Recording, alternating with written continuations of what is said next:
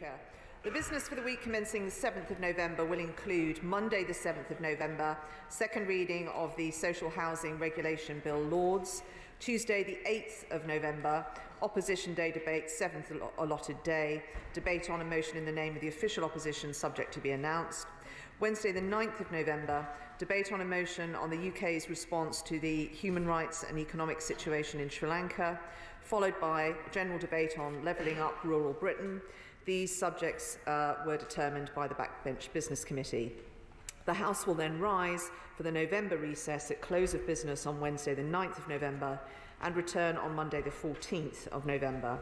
The business for that week will include Monday the 14th of November, a general debate on the Australia and New Zealand trade deals, followed by a general debate on Ukraine. Tuesday the 15th of November, Opposition Day debate, 8th allotted day, debating the motion of in the name of the official opposition, subject to be announced.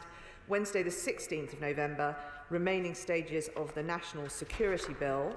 Thursday the 17th of November, my right honourable friend the Chancellor will make his autumn statement, followed by business to be determined by the Backbench Business Committee. Friday the 18th of November, private members' bills, and the provisional business for the week commencing the 21st of November includes, on that Monday, second reading of the Seafarers' Wages Bill Lords.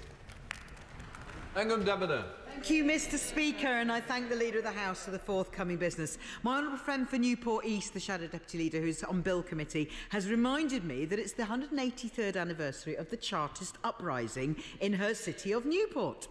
Working people marching against an ineffective government, high prices, low wages and demanding more frequent elections. Does that sound familiar? The Chartists knew just how precious democracy was, and sadly we haven't had an election yet this year, but we have had 3 Prime Ministers, and I wonder what the Chartists would have made of that. Now, I am glad to see the leader in her place and not joining the former Health Secretary down under for any Bush Tucker trials. We know she enjoys a business question far too much for that, but we also know she's a bit partial to reality TV, so perhaps I can suggest something a little closer to home. I hear Channel 4 might commission another season of Make Me Prime Minister. Perhaps the Right Honourable Member for Uxbridge and South Ruislip fancies his chances on a place in the sun. The whole government really ought to get themselves onto something they're actually good at, and I understand that applications for Pointless have now opened. Mr. Speaker, last week I asked the Leader of the House to wake the Environment Secretary up and warn her that she had just 3 days left to set the targets on air quality, water, biodiversity, resource efficiency. Unfortunately, when the Leader didn't manage to wake the Environment Secretary up and she just hit the snooze button, she missed the deadline. So is it too much to ask that Cabinet Ministers actually do the job they're paid to do? Could I ask the Leader when she can get the Secretary of State to meet these legally required targets? Mr. Speaker, the measures in the energy bill are essential to reaching net zero, and I understand much of that bill has been consulted and agreed on already, so why more delay?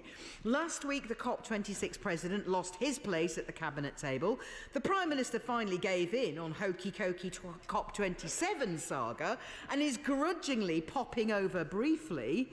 Labour is serious about green economic growth, energy security, bringing down people's bills, winning the race to net zero, and we have a plan for all that, which the Tories clearly don't. Could the Leader tell us if they're planning to drop the energy bill, yes or no? Mr. Speaker, I have raised concerns about the Right Honourable Member for Uxbridge and South Ruislip ripping off the taxpayers by making them pick up the bill for his legal advice in relation to the Parliamentary Committee's investigation into him. Cabinet Office said it's okay because he was acting as Prime Minister. No, Mr. Speaker, he's being investigated as an ordinary Member of Parliament by a Parliamentary Committee for possibly misleading Parliament. So does the Leader think the former Prime Minister should pay back the £129,700 of taxpayers' money? Mr Speaker, I was surprised to see the SNP claiming yesterday's 38-0 vote on their motion gave them a mandate for a referendum on independence. Even the Prime Minister got more votes than that.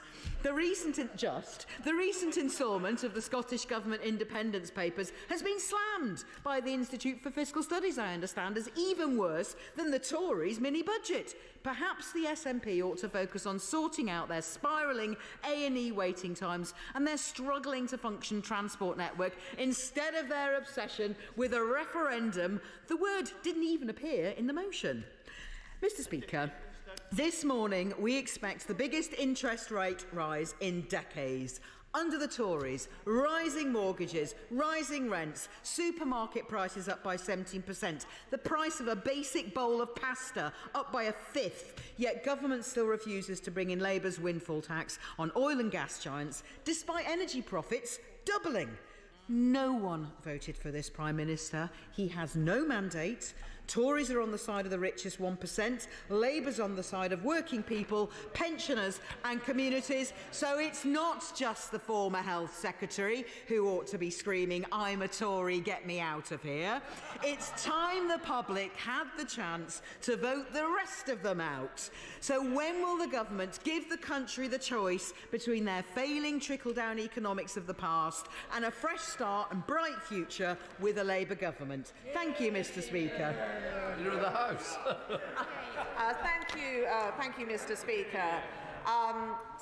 Well, the Charters were right. Democracy is very important, which is why this government is going to implement the manifesto that it stood on in 2019 and received an overwhelming mandate from the British people. Can I also just start by sending my good wishes, and I hope the wishes of all in this House, to our sportsmen and women for their up-and-coming matches, particularly the men's cricket team and the rugby league team, as I know you'll be interested in, Mr Speaker, but especially the England's women's rugby team for their semi-final match coming up shortly.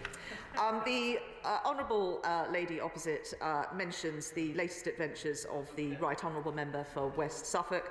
When I heard that a colleague was volunteering to be squeezed into small spaces with slippery creatures, was going to have to swallow unpalatable things to achieve their goals, and that their credibility and dignity was placed in jeopardy, I was assuming you were talking about a member of the opposition front bench, not the member for West Suffolk.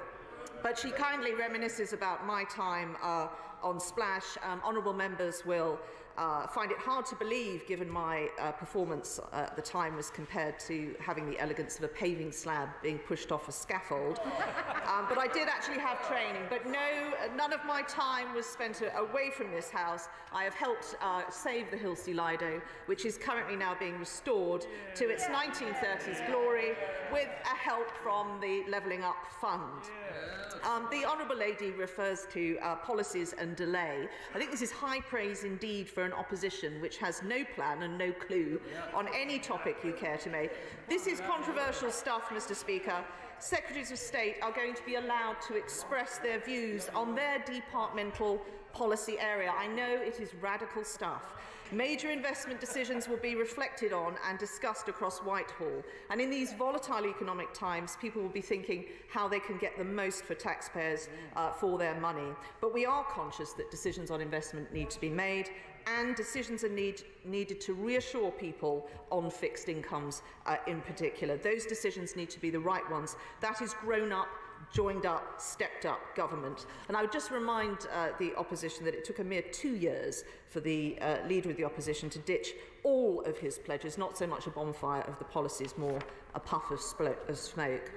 The Honourable Lady mentions COP, and I thank her for that, because it affords me, and I hope all members of this House, to pay tribute to my right honourable friend, the member for Reading West. He has done a tremendous job, and the UK, we should be proud of our record in this area. We're the first major economy to commit to the legally binding target of achieving net zero by 2030. On the matter of legal advice, this is a standard practice that ministers would have legal advice under those circumstances. But I do agree with what she says with regard to our friends, the Scottish National Party. One of the great joys of this job, and the opposition leader of the House, is explaining to people outside of this place our procedures and practices. The SNP chose to use their Opposition Day debate not to talk about health or education or care or opportunity or social mobility or business or farming or anything else related to the Scottish people. There were no surprises in the topic that they chose and how they used the precious time they had on the floor of this House and squandered that. Their motion is not a mandate. It wasn't even a binding motion. And what was surprising is that not all of the SNP voted for it. But there we go. I'm sorry that the Honourable Lady didn't mention the cost of living issues and what we have to celebrate this week, which is the welcome of the £150 core council tax rebate and the second instalment of the £400 energy bill support scheme, and of course that the energy price guarantee is being launched in Northern Ireland this week. Nor, I'm afraid, Mr. Speaker, any word of sympathy for the travelling public who will face further strike action on the railways. We will always speak up for working people and the travelling public. I still live in hope the opposition might support our legislation, and further business will be announced in the usual way.